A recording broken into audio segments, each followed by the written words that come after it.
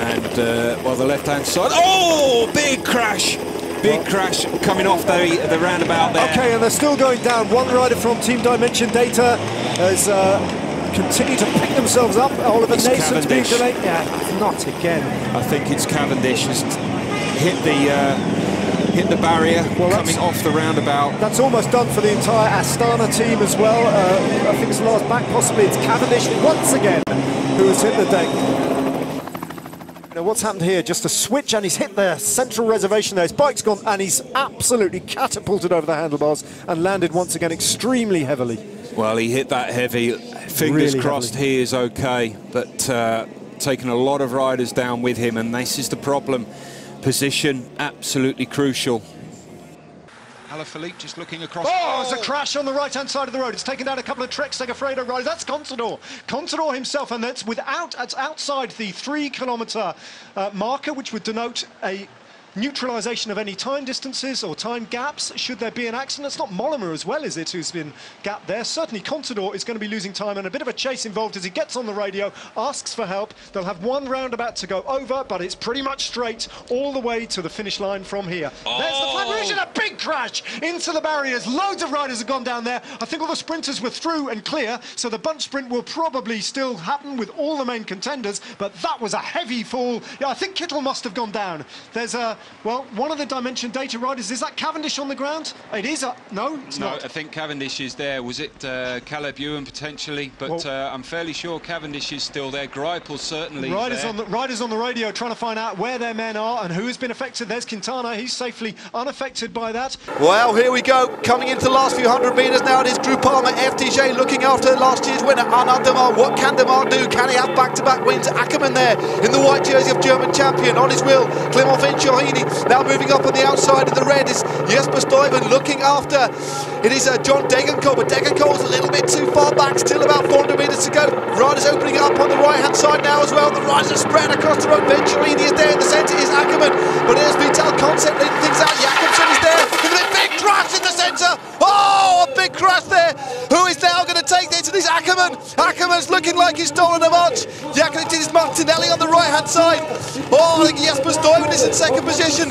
Has Ackermann got enough? Ackermann keeps going, the German champion. Bora Hansgrohe take it. Ackermann takes the win. What a win now, but a disastrous finale for many. No doubt about the winner of the Brussels Cycling Classic, Pascal Ackermann of Bora Hansgrohe. Oh, little stack there. So one of the Movistar riders has hit the deck quite badly. That's Visconti. Visconti's just come off. Just rejoining the action as well. Is his bike working? Gets a little bit of a help from a friendly spectator. So what's happened here? Just catch a glimpse of it happening on the left there. Oh, right over the handlebars. Caught the curb, but a nice soft landing. If you're going to go head over the heels, you might as well make it into a sand pit. Greipel still biding his time, keeping his powder dry. Oh, Matthews has disengaged from his lead-out man. Here we go then, road spreads wide, dead centre of proceedings. It's Lamprey versus Lotto. It's Greipel at the moment versus Modolo. Greipel going to go for this. Here comes Movistar, and with an option as well, picking it up. It's got to go now. Oh, we've got a fall right on the line. We said it was a pinch. They've got to keep their senses about them. Greipel's out of this by the looks of things, is he? No, not a bit of it. He goes to the barriers. He picks it up. Greipel is the gorilla, and he's feasting himself upon everybody.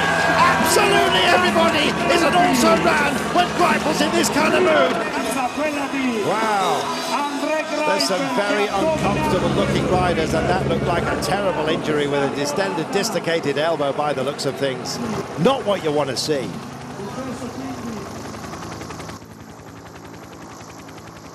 There is Alberto Contador, who got caught out, so he'll be given the same time as those who finished ahead of him. No gaps declared because of the crash in the last three. Here's your approach. Andre Greipel almost invisible in the mob right now, and there's the fall. It was a nasty one. They had to keep their focus. Others, well, were wondering what on earth was going on. Look at the power of the drive as he hits the line and takes the win he's been hunting. Super stuff by Greipel.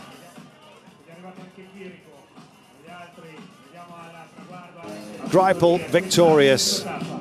He loves winning. Well, Giant Alpecin rider has gone down, and so too has Yamamoto from Nippo Vini Vantini. So those two riders are Oh, down. Sorry, that's not Yamamoto. That is, yeah. Zilioli, try and get a number from the Giant Alpecin rider. Well, it was Zilioli who forced the other two riders to go over their handlebars since he hit the deck, and they had to no road whatsoever to avoid him. I think that might be Albert Timmer, the rider from Giant Alpecin, and there's Jack Bobridge as well, the Australian national champion from Trek Segafredo. Clutching his ribs. They just ran out of anywhere to go, didn't they, Timmer and Bobridge, and ultimately all they could do was pull on the brakes for risk of running over the Italian rider on the deck, and that meant that they just catapulted over their handlebars and into the undergrowth almost in unison. Oh, but look at Alexander Kristoff. He is the man to beat here. Van Poppel being brought to the front as well by Trek. Oh, we've riders down! Dear, oh dear, oh dear. You can see it happening. Now this is interesting with Roubaix to come at the weekend. Who's got caught up with this? Maxime Daniel, the Azure Desert rider, down. Elia Viviani crashing for Sky. 81 there is Tom van Arsbroek, who's standing up and okay.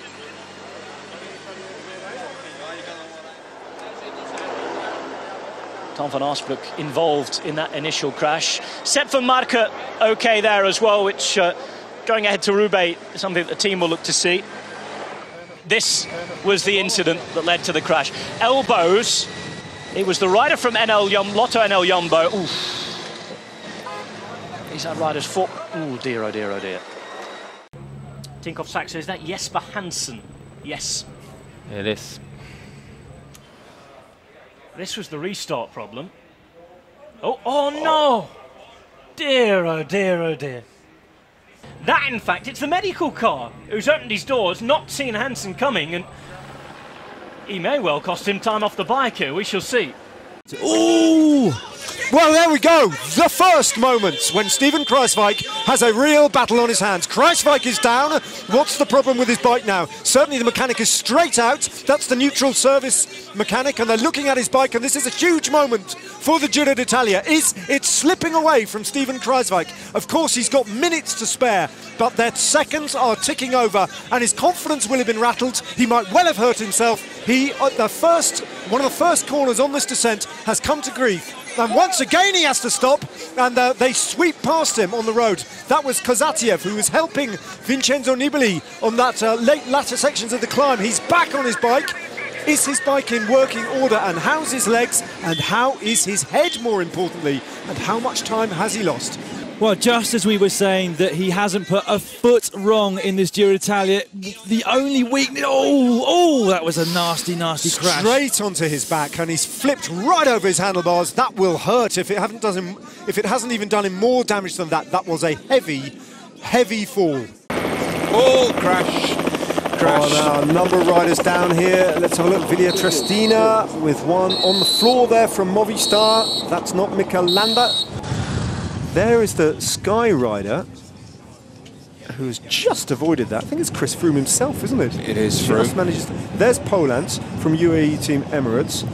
He goes over now, and look at Moretsko falling there, and he gets a kick in the head. Crash. And another rider goes down, and he brings down, well, a whole bunch of riders down, and that was close to the front. That was close to the front. There's a Lotto Soudal rider just dusting himself down. Who has gone down? How did it happen? There's another Israel Cycling Academy. Now, BMC have got, I think, Patrick Bevin is down on the ground.